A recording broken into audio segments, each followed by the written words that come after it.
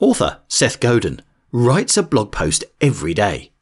Karen X. Cheng, the founder of the creative agency Waffle, danced every day for a year, at work, at bus stops, in line at the grocery store. Kanye West, before he won dozens of Grammys, made 5 beats a day for 3 summers. People like to tout quality over quantity, a phrase that sets up quantity and quality as 2 separate choices. In order to have more of one, we must compromise on the other. But quantity and quality are actually intricately connected.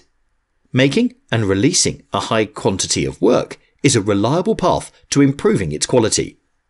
In each of the examples, we can see how small, consistent practices, or microprojects, if you will, become part of a larger body of work. Godin turned his best blog posts into best-selling books. Cheng produced a time-lapse video of her dance mini-sessions, and it raked in 12 million views. Kanye became Kanye. Research has shown that active learning, interacting, participating or doing, is more effective than passive learning, listening to a lecture or reading. In a paper published in Teaching of Psychology, for example, students absorb material more thoroughly with ungraded 5-minute writing assignments than in 5 minutes of thinking time. And the process of turning an idea into a reality is one of the most active ways of learning there is. In addition to lessening the mental load of things we need to remember to do, completing a project can also be emotionally rewarding. It's nerve-wracking, but thrilling to put your work out there, creating a sort of positive loop that makes you want to learn and do even more. Also, constantly shipping your work, declaring it done with and moving on to the next thing, can prevent what psychologists call fixation, the mental block that prevents you from discovering any valuable insight. When you're able to show others what you've created, you escape the often myopic trap of your own brain. Microprojects allow you to reap these benefits more frequently, and when you create something small and release it into the world, you gain the momentum that propels you to do it again and again. Here's how to come up with a simple, focused idea to execute. Get your ideas out of your head and out into the world, no matter how imperfect they are.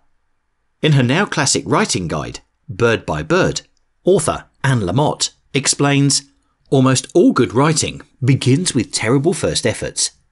You need to start somewhere. Start by getting something, anything, down on paper. A friend of mine says that the first draft is the down draft. You just get it down.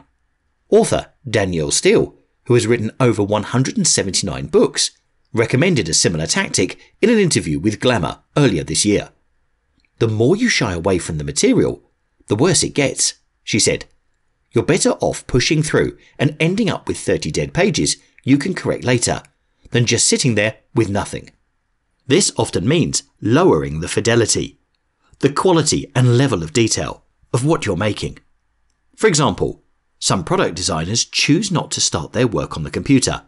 Instead, they fiddle around with ideas in a notebook, or they make paper prototypes. This not only taps into a different part of their brain, but also gets their vision out faster, so they can get their team's feedback on it much sooner. LinkedIn co-founder Reid Hoffman has said, if you're not embarrassed by the first version of your product, you've launched too late. He recommends making something and putting it out there as quickly as possible, so you can learn from people's responses and reactions. By delaying your launch, you're wasting valuable time that could have been used to learn about how to improve your work. In her memoir, Bossypants, Tina Fey recalls a lesson she learned from her mentor, Saturday Night Live creator Lorne Michaels. The show doesn't go on because it's ready. It goes on because it's 11:30. Tight deadlines can be a blessing. Relentlessly releasing small projects enables you to learn through constant execution.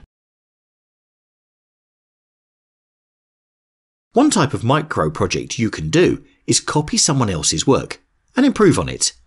What a good artist understands is that nothing comes from nowhere, writes author Austin Kleon in Still Like an Artist. All creative work builds on what came before. Nothing is completely original, and copying, he believes, is how we learn. In his lecture at Harvard, Virgil Abloh speaks about his 3% approach. The idea is to create a new design by slightly modifying an original one. If you don't want to use other people's work as a starting point, you can also modify your own old projects a little bit to create something new. Take a drawing from your early sketchbook and add more details. Pull up an old essay and make it snappier. Find a piece of code you wrote years ago and optimize it. The common thread in all of these points is to keep everything small and simple. When the creative process begins, the vision often starts changing, expanding from all the excitement. Start a simple hand lettering project on Instagram and watch how quickly someone suggests. You should start a hand lettering business. In Bossypants, Fey writes that she noticed this at SNL. You would think that as a producer, your job would be to churn up creativity, but mostly your job is to police enthusiasm. Don't get so caught up in what you could be doing that you distract yourself from the task at hand. The lesson is to think small, and then even smaller. It's the fastest way to creating something big.